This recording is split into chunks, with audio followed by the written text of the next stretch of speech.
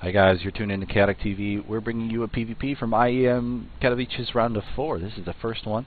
Our first map is Cloud Kingdom. There's already a probe moving across, so I'll introduce these as quickly as I can. The red Protoss playing for Team Alternate. He is Socke. The blue Protoss in the bottom left. His opponent playing for Team LGIM. He is First. So we're going to see what this probe does. You can't really send out a probe this early without planning on doing something. It looks like the German player, Socke, is going to be doing something crazy. He's going to proxy something. He's got a pylon coming down right now. First has not scouted, so he has no idea what's going down. Usually a lot of players on ladder at least will send out a scout right after their very first pylon and then build another probe right away, but Socke has sent out his probe and he's continuing. He's holding off on building more probes until he gets his gateway down so he can be as cost efficient with his minerals as he's got coming. I wonder what he's going to do. Is probably just going to be a zealot play out of the player out of this first gateway, so we're going to have to see what happens in the next couple of minutes. If First is able to hold this off with a later gateway, if he had walled off right here, he might have been able to hold it off with some emergency pylons, but I'm actually kind of scared for the LGIM player right now. Socke, this is kind of out of his ordinary. He's usually a very conservative player going for long macro games, and First is going to spot. Oh, he's not going to spot that. Oh my goodness.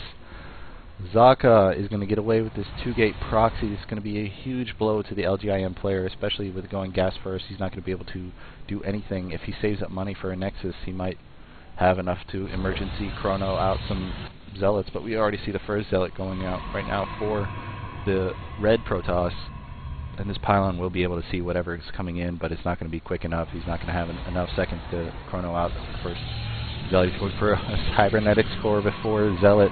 That's always scary as a Protoss player. He's got one already out. He's waiting for 2 more, continuing to chrono boost him out. We're going to have to see how Socke starts this whole best of 5 off with a bang, and LGIM First is now starting to scout, and by the time he gets across the map, he is not going to believe his eyes. There's already 2-3 zealots coming in right now. There's continuing production, and now First knows that something heavy is coming into his base. He brings the probe along with it. There's the cancel on the Vespene Geyser, and he's starting to chrono boost out. His first zealot is already out.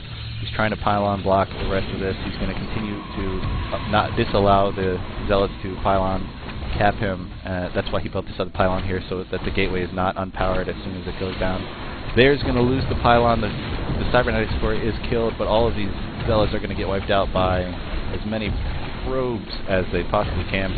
But the death toll for the probes is actually very painful right now for the LGIM First player. This micro for the Stalker is going to be terrific. The zealots are on hold position against these, what are they called, probes.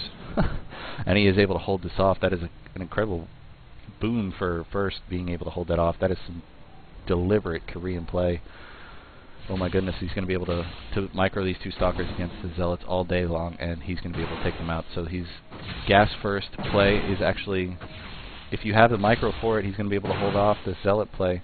He's got a probe of his own checking out the base of Socke, who's, even though he killed off a number of zealots or of workers right now, he's still behind in the harvester count simply because of those chrono boosts he spent on the gateways as opposed to the probe count of his own. We've got a Desperation Forge coming in right now, which is being seen by LGIM's probe right now, or his first probe, and the zealot pressure is continuing even though it's not going to do any more damage. He's continuing to build zealots, which I don't think is actually the best use of his resources right now. He waited until those units got down to his base before he brought in the zealots to do as much damage as they possibly can against these remaining zealots, and this one zealot is going to take out the pylon, but not before 2 zealots pop out. Ooh, it is actually going to get, he's going to get 1 zealot out before this pylon caps. Oh, there it is. And the zealot micro continues. The Stalkers were sent home, and he has killed 1 more probe. 5 probes have been killed by First. How did that happen? Did his 1 lone probe kill enough probes back here? There it is. Socke realizes that his push was all for naught. First is already too far in the lead with these Stalkers, and he is not going to be able to take the game back. So Socke starting this whole best of 5 off with a bang. LGIM first, successfully holding it off. We're going to see what happens in game 2 in just a second. From Chaotic TV, I am KO. Thank you for watching. Cheers.